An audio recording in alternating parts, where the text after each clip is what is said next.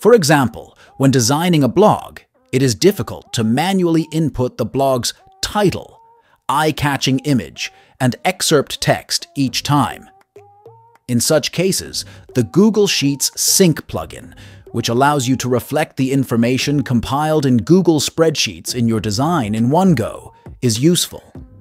If you create one sheet for web design, you can use the information for all your designs.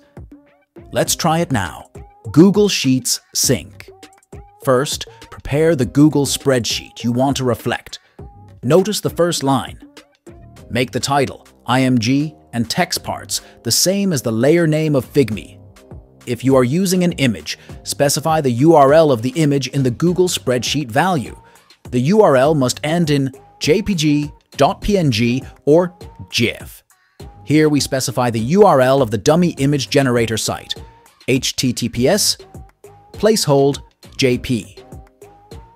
Once you have entered it, go to Share and set the general access to everyone who knows the link. Next, create the main component in Figma and place an instance on the design. The layer name is important, and as I told you earlier, make sure it is the same name as the first line of the Google Spreadsheet and prefix it with AF. You are now ready to go. With the layer you want to insert data into selected, go to Resources, search for and launch the Google Sheets Sync plugin.